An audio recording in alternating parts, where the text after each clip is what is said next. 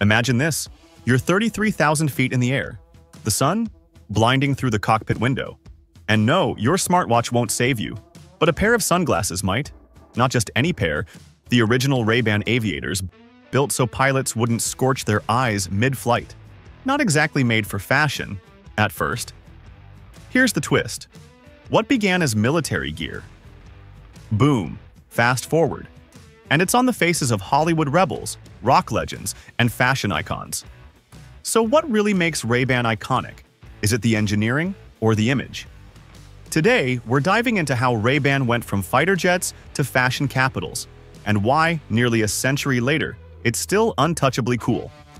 Spoiler: it's not just about blocking sunlight, it's about making a statement. Ray-Ban didn't start on a runway, it started in a military lab. In 1937, the U.S. Army Air Corps called on Bausch & Lomb with one request: help our pilots stop going blind. The result? A teardrop-shaped lens designed to cut glare without compromising clarity. What began as protective gear for fighter pilots quietly became a legend: the Aviator. But not all icons shout. Enter the Clubmaster, a quieter force. Worn by thinkers, rebels, and pioneers. Take Taylor Mead, actor, poet, unapologetically himself in an era that didn't want him to be. He wore the Clubmaster not to fit in, but to stand out. Before "Never Hide" was a slogan, it was a way of living. From cockpit tools to cultural touchstones, Ray-Ban kept evolving. Not just new shapes, but smarter specs. Chromance lenses to sharpen your world. Ray-Ban stories, co-created with Meta, frames that shoot photos, take calls, play music. At its core, Ray-Ban still stands for authenticity, individuality, and effortless style. The message is clear: never hide. Because wearing Ray-Ban has never been just about seeing the world. It's about being seen. You think you're just buying sunglasses, a cool frame, maybe a brand you like? But what if I told you nearly every luxury eyewear brand you know, Prada, Versace, Ray-Ban, is quietly controlled by one company? Yep, that's Luxottica. And their grip on the eyewear world runs deep. Before a single frame hits shelves, there's a full-on research sprint. Not just Instagram scrolling.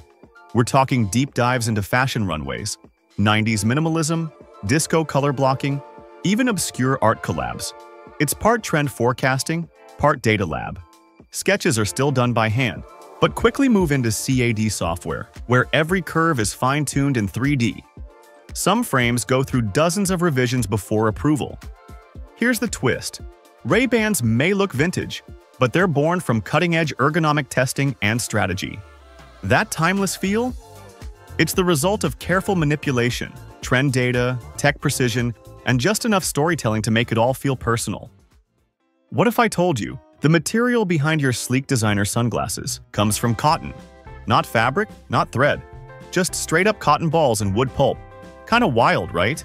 That's the not-so-glamorous origin of acetate, the star material in most Ray-Ban frames. While metal alloys handle the heavy-duty parts, hinges, temple cores, anything structural, it's acetate that brings the curves, colors, and comfort. Let's zoom into the process. Raw cellulose from cotton or pulp is purified and mixed with acetic acid in a controlled reaction. The result? A soft, dense material with the texture of putty. You probably think your Ray-Bans were painted, right? Sprayed or dipped? Not even close. The color? It's baked in, fused deep into the material before it even looks like sunglasses. It all starts when the acetate is soft and putty-like, basically designer goo, blended with organic pigments and acetone. The result is a rich, saturated color that becomes part of the frame. No flaking, no fading, no shortcuts. Then come the hybrid blocks. Glossy sheets are rolled like colorful dough and shaped into thick slabs. This is where Ray-Ban gets creative, adding chips, layering colors, even crafting speckled patterns that look more fashion week than factory line. Personally, I love that no two frames are exactly alike. It's like a fingerprint for your face. Once formed, the blocks are cured under heat and pressure, locking everything in for the next phase of cutting, shaping, and chaos. Here's something wild. The frames of your Ray-Bans might have started out as giant, colorful bricks. Not frames, not sheets, actual blocks. And now comes the part where those solid slabs get sliced down into the flexible base that'll one day hug your face. Each cured block is laid onto a bed and hydraulically pushed into a blade, like slicing gourmet cheese, but tougher and way less forgiving. The preset blade thickness ensures uniform sheets. One bad setting? Wasted material, or worse, warped frames that'll never sit right. But the twist: even after slicing, the acetate is still soft. Think, cutting a lasagna that hasn't fully set. Yeah, patience and precision required. Workers lift the sheets by hand, hang them on racks, and prep them for the least glamorous but most crucial part: thermal stabilization. To start, CNC machines, the kind used in aerospace and luxury automotive industries, go to work. These machines don't just cut the front face of each frame, they sculpt it. Each line, each curve, each slot for the lenses, all done with robotic precision. But what's a perfectly cut frame without the right feel? Flat doesn't cut it when you're designing for a human face. That's where heat enters the picture. Each cutout front gets gently warmed, just enough to become pliable, like warm wax, and then molded to create that subtle, ergonomic curve that makes Ray-Bans sit comfortably and evenly on your face. This combo of surgical-grade cutting and hand-molded curving isn't just manufacturing. It's precision meets feel. It's why Ray-Bans slide on like they were made for you, not just made. Think the temples on your Ray-Bans are just plastic? Think again. They've got a metal core, an engineered curve, and a finish so smooth it would shame your bathroom countertop. These aren't just rods. They're reinforced, shaped, and refined like performance gear. Each temple starts as a thinner slice of acetate for comfort. After cutting, it's gently heated and bent to follow the curve behind the ear. Not too tight, not too loose. Inside, a metal truss is inserted for strength and flexibility, the hidden backbone that keeps everything in shape. On transparent frames, you can even see it. Sleek, subtle, oddly satisfying. Finally, the tips are sanded and polished by wheel. Not just for shine, but for feel. Ever worn cheap sunglasses that dig into your ears? That's what skipping this step gets you. Before your Ray-Bans ever shine on your face, they're tumbled like laundry, inside wooden barrels full of polishing grit.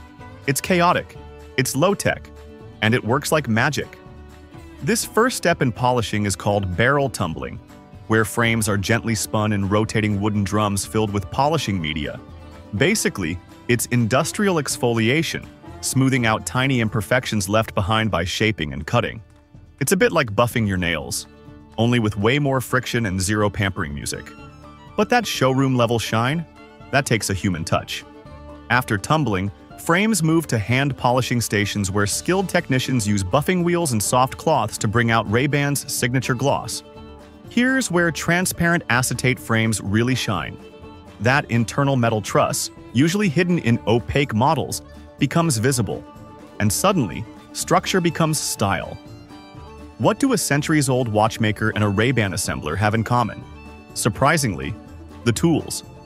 In a world of robotics and sensors, Ray-Ban's hinge assembly is still done by hand, using techniques that haven't changed in generations. Each frame gets fitted with nickel-silver hinges and steel screws, using the old-school rivet drilling method. Not glued, not clipped. 2 precise holes are drilled into the acetate, and tiny rivets are hammered in with the finesse of a violin maker. The result? Hinges that aren't just sturdy, they're replaceable. If your Ray-Bans take a hit, you can swap the hinge, not toss the whole frame. And before they're approved, every hinge is tested for flexibility and tension, bent, pulled, twisted, to ensure that smooth one-handed fold doesn't give out over time. In a trend-chasing market, that kind of durability is the real flex. Would you trust your vision to a material used in plastic soda bottles or actual sand? That glowing orange orb you're seeing? It's silica, heated beyond 1,200 degrees Celsius, thick like honey, hot enough to incinerate almost anything, and just seconds away from becoming glass. This isn't just any glass. It's the base of mineral lenses, prized for their optical sharpness. It starts with ultra-pure silica sand, mixed with sodium carbonate to lower the melting point and calcium oxide for stability. Sometimes trace minerals tweak clarity, tint, or UV protection. Once melted, it becomes a glowing molten mass, more lava than liquid.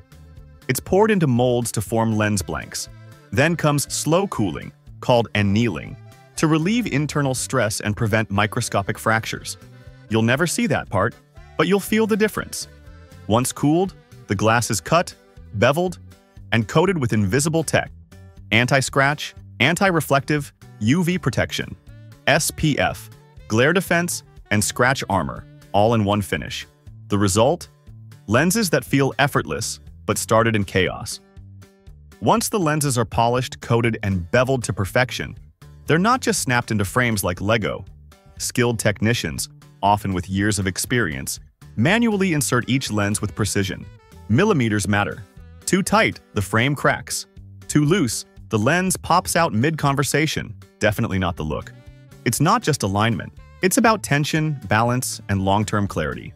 A lens must sit flush to avoid pressure points or distorted vision. Especially with prescriptions, even a slight tilt can throw off depth perception. After fitting, each pair goes through final inspection, checking alignment, light reflection, and how the frame holds up to handling. And honestly, after all the tech, CNC carving, UV curing, coatings, the last step still comes down to human hands. It's almost poetic, in an industrial kind of way. So here's a thought. With all this tech, would you trust a robot to do your final lens fitting? Or do you think the human touch still has the edge? Let me know. I'm seriously torn on this one. What if the final step in your Ray-Ban's journey, the one that makes them feel premium or forgettable, isn't design or tech, but packaging? After the lenses are set and polished, each pair is cleaned to deliver that crisp, brand-new feel. Even the hinge resistance and soft click are part of the experience. The Ray-Ban logo, laser-etched or tampo-printed, isn't just for looks, it's instant recognition. And let's be real, if you're not tilting your head to show it off, are you even wearing Ray-Bans? Then comes the unboxing: case, cloth, tags, and that all-important authenticity card. And it's not random. Each pair is routed through Luxottica's own distribution network. Flagship stores, Sunglass Hut, lens crafters. Because Luxottica doesn't just make Ray-Bans, they control how you find them. If you've ever looked at a pair of Ray-Bans and thought, why do these feel so different? Well, now you've seen why. From cotton-derived acetate to laser-etched logos and precision-milled hinges, it's not just eyewear. It's an experience built layer by layer. So here's a question for you. Which part surprised you the most? The handcrafted frame, the lens tech, or the near-monopoly distribution? Drop your thoughts below. I actually read them. And if you thought this was fascinating, wait till you see how luxury frames can end up costing more than a smartphone. And who's really setting those price tags? Like, subscribe, stick around, and I'll see you in the next teardown.